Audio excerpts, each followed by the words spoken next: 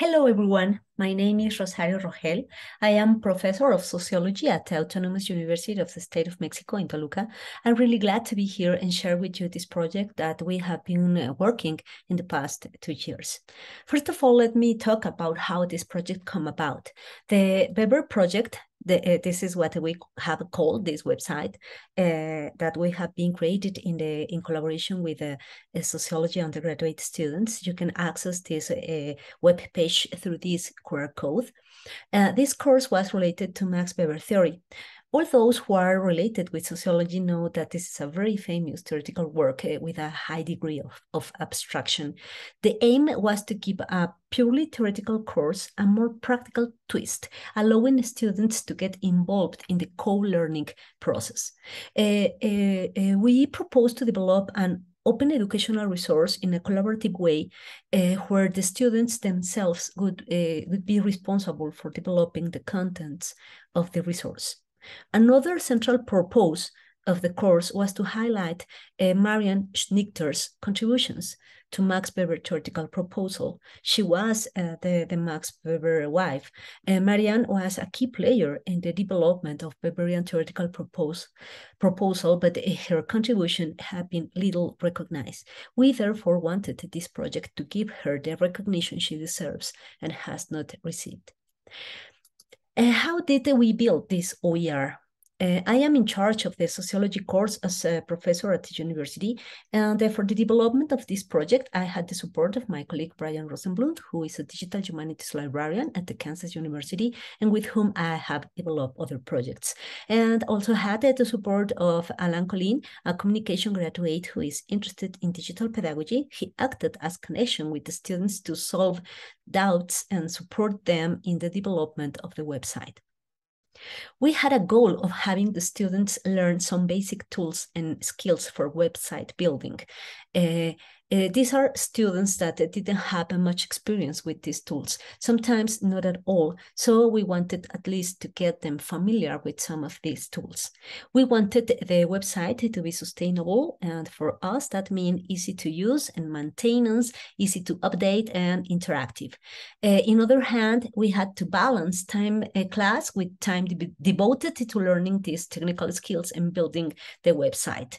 We wanted to develop these skills, but not to take too much time away from the real focus of the class, which was sociological theory. So we ended up deciding on a static website platform. They do not require a database or application to display the website. They are just simple static HTML files that can be stored on any web server.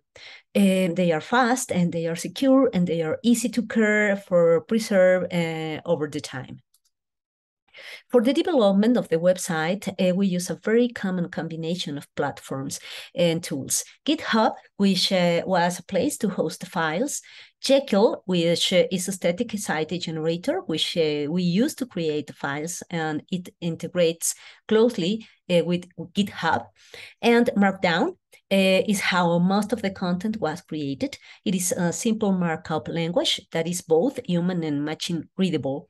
However, using these three tools has quite a bit of learning curve, so it might seem a big challenge. And the student, they started to work with these three platforms. It was not really easy, but at the end, they did it, and they did a great job. At the end, what are the contents does the website offer?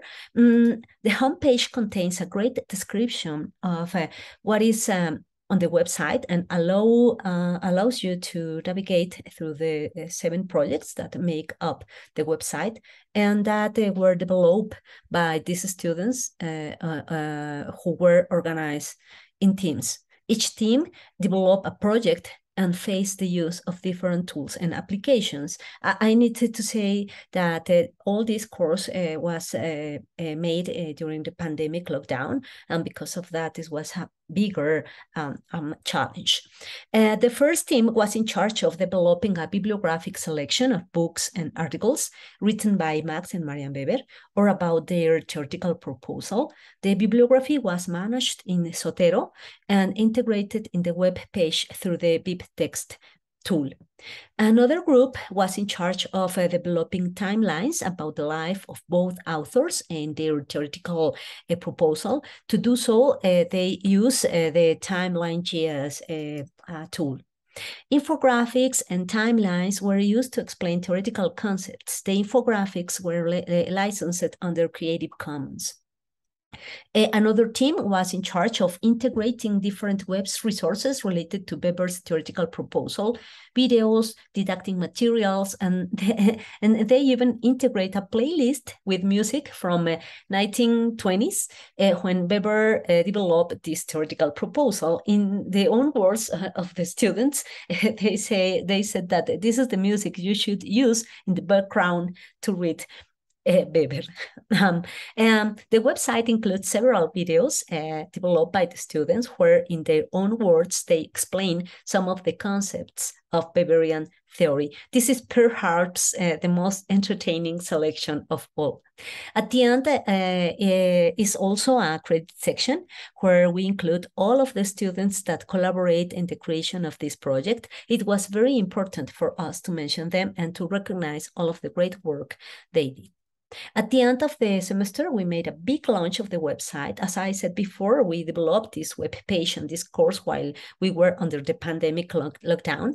Then all the classes were online. At the end of the semester, we could meet each other in person, and that was really, really great. In the words of students, it is important to create a web pages about authors to promote learning, exercise new strategies, and approach new technological tools. It also serves to make some topics with high level of abstraction easier and more dynamic. And there are different voices of them, but I don't have time to share off. At the end, I wanted to remark some of the challenge and opportunities of this project. First of all, the students need a computer to work on most of these tools, and some of them didn't have access to a computer at home, or they had to share it with other family members. And the campus was still closed because of the pandemic, so some of them couldn't use the computers at the campus. So when we were creating the project, we made sure to organize the class in different teams and that at least one person in each team have access to computers so they could upload all the contents to GitHub. And another challenge was that we needed to keep constant communication with the students because they were experiencing issues constantly while uploading the content, or they were still scared to observe the contents, and they will worry that they could break the website if they forgot a comma or if they push the wrong button, even though, of course, that wouldn't happen. Because of that, we need a close communication. In this case, the support of a recent graduate student like Alan Colin, who inspired confidence in the students, was essential. And if we talk about the opportunities of these kind of projects, I can say that creating an open educational resource is as a practical assignment for theoretical courses is a great experience, both for students and lecturers. We believe that we have to improve this part, trying to involve instructors in these kind of exercises. The lack of sociology and open educational resources in Spanish is a key challenge because it is needed to say that there are a lot of open educational resources, but most of them are in English, and not all of our students in Latin America speak English, and because of that, they are not close to this. So this kind of resources are important for them because we think it is really important for students to develop their own resources and in Spanish for their own colleagues. At the end, I would like to highlight the importance of collaborative work, where educators are not the only ones who create educational content and who are in charge of teaching. It is important to have the support of digital librarians, of students from different levels in areas of knowledge, from different countries and speaking different languages, but above all, playing to build and know how together where we all learn and together we build knowledge. Thank you very much.